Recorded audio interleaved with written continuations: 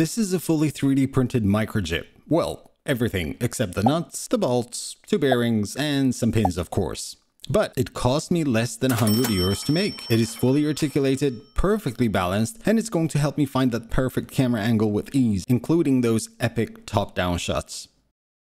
This episode is brought to you by My Mini Factory. Make sure you check them out and their Frontiers page to check out all the epic crowdfunding projects they currently have going on. Links in the video description. For years, I have had to come up with ways to make my camera shots more versatile. Hundreds of drilled holes in concrete walls to attach boom arms that then would have an articulated arm attached to them so I can have free movement. This jib should be the perfect solution. The designer is Mechanistic, the same person who brought us the triaxial tourbillon, the baby grand piano, and the Aria Mechanica. The build used around 3 kilos of filament, which I sourced from Petric Prints here in Malta, and took me roughly 4 days of printing using 3 of my machines. The colors I went for were terracotta and stone, which I think worked really well together. Now, if you've ever printed any of Dan's models, you'll know his instructions are second to none. They are ridiculously detailed, very easy to follow, and include a ton of information. You have the BOM for every single item you will need, along with the tools you will use.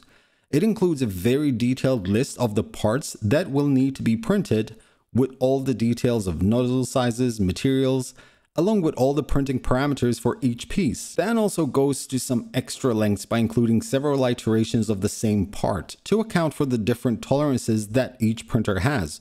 So instead of printing 4 different versions of the same part, like for example this main beam bearing holder, you simply print the 4 tolerance iterations of the holder and find out which one has the perfect fit.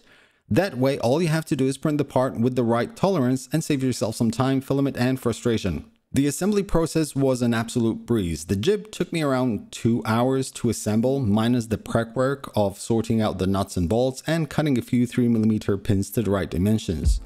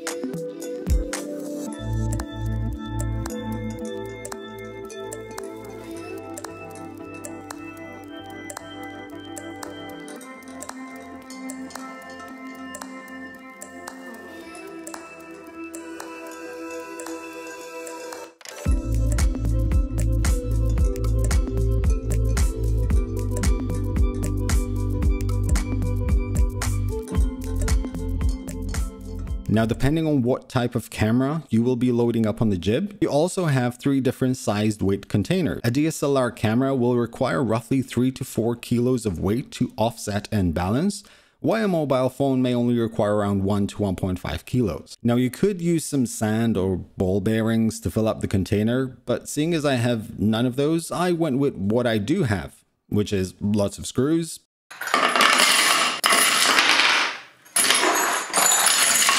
some heavy CNC clamps, and some coins from my daughter's piggy bank. Don't worry, I'll make it up to her. The movement of the jib is extremely smooth and fluid, and aside from the jib pivot movement and the up and down motion, you also have full tilt and angle adjustability on the camera mount itself, which can easily be secured with thumb screws. You also have a mirrored camera mounting bracket should you need to swap that out, and of course a 3D printed sliding mounting plate.